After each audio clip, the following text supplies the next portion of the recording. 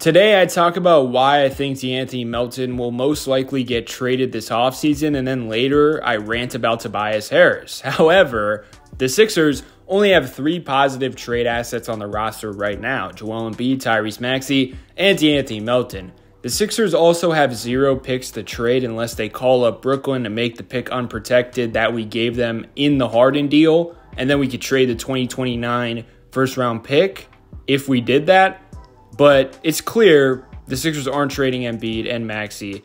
Therefore, I think Melton will be traded this offseason. If the Sixers believe in Jaden Springer, this makes even more sense to me. Personally, I believe Springer could give what Melton gave. Now, most likely Melton definitely will provide more three-point shooting than Springer at the NBA level, but Springer will add more size and bring way more to offer off the dribble and off the catch.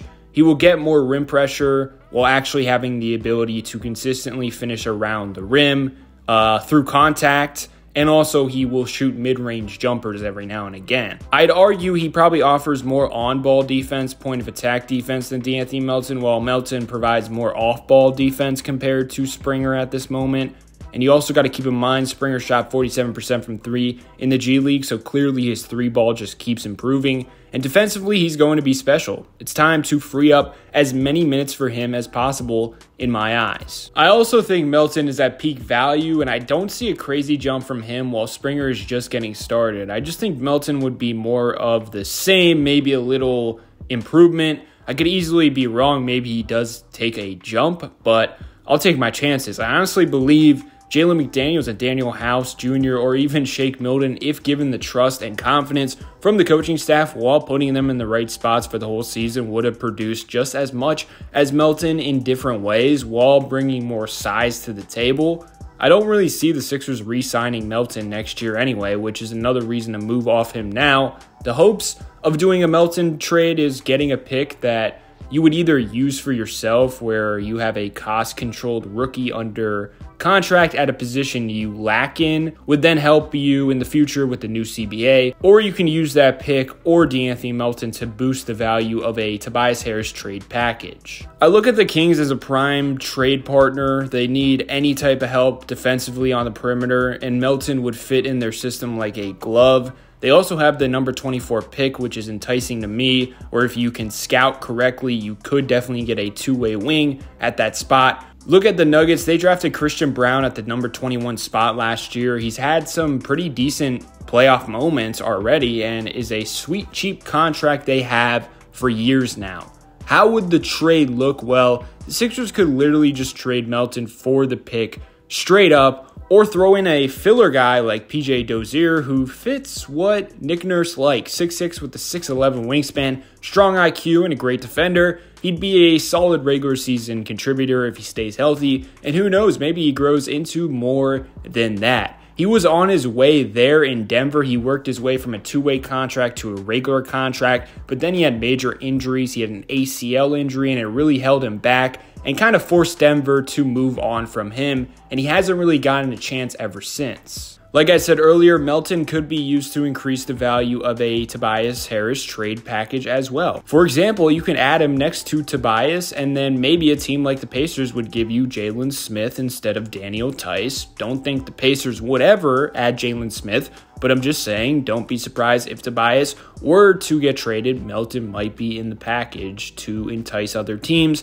But the whole idea of Tobias Harris getting dealt would be getting off that contract. So you have flexibility to spend and add some depth. You can even potentially make a 3-team deal happen. The Pistons get Tobias and a future first from the Sacramento Kings. Sixers get Bojan Bogdanovic, who brings size and high volume movement shooting, basically a bigger Seth Curry. Then the Kings get Deanthony Melton. I don't think the Pistons do Tobias and Bojan straight up. So adding a team to give them a pick could get it done because the Sixers don't have a pick to trade. Sixers fans will continue to sleep on the fit of Bojan next to Embiid and Maxey and potentially Harden, but I will not. Trust me, we will get into my reasons later in the video. Anyway, if Fred VanVleet wants to come, you can sign him or you re-sign Harden. Then it's Fred or Harden, Maxey, Bogdanovic, McDaniels, Embiid. You can even start Paul Reed at the 4 with that ample of high volume shooting on the perimeter. The thing is, for me, supplying Nurse with off-ball offense is much more important because I know he will get his guys to play hard defensively and throw out unique schemes. Also, reminder, Sixers lost to Trae Young, Kevin Huerter, and Bogdan Bogdanovic years back, all known as traffic cones. While we had all-world defenders in Simmons, Embiid, and Thibault, I've had enough with defense. We have one of the best rim protectors in the damn league, with one of the best defensive-minded head coaches in the league now.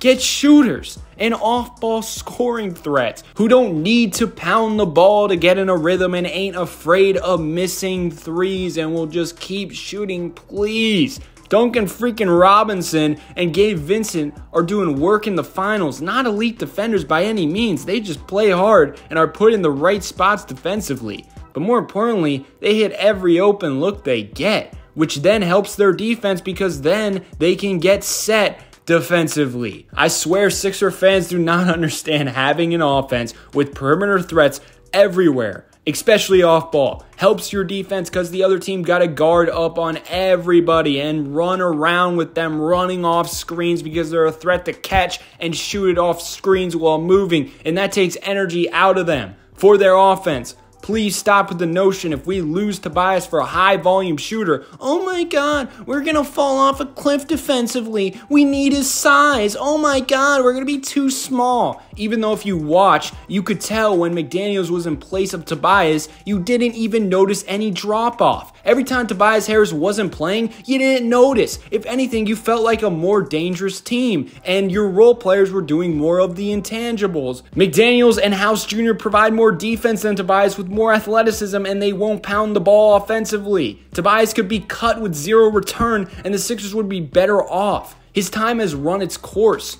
I respect him for changing his game, but both need to move on to make the next step. The Sixers and Tobias.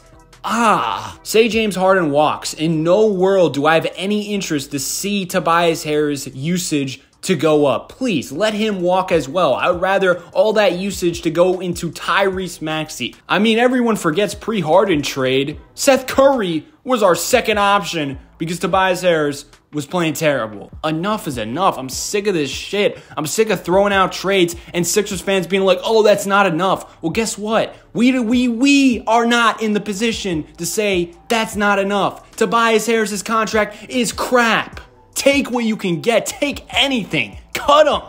I've just personally seen enough of him on the Sixers with that large contract. He's too much of a indecisive decision maker, slow decision maker, whether it's just shooting right away or making a simple one more pass. That aspect is inconsistent. Yes, every now and again, he'll show you what he's worth, but at $39 million, no thank you. Back to the topic though, Melton for me is just very tradable right now considering he's at peak value. We have guard depth in Maxey and Jaden Springer, and then the free agents who are rumored, either James Harden comes back or Fred VanVleet. That's enough. I'm good with that. And quite honestly, Melton doesn't really provide anything consistent offensively outside of standstill threes. If you can use him to get off Tobias or get a late first rounder in this deep draft, I'm all for it. Please do it, Daryl Morey. Please don't listen to these Sixers fans.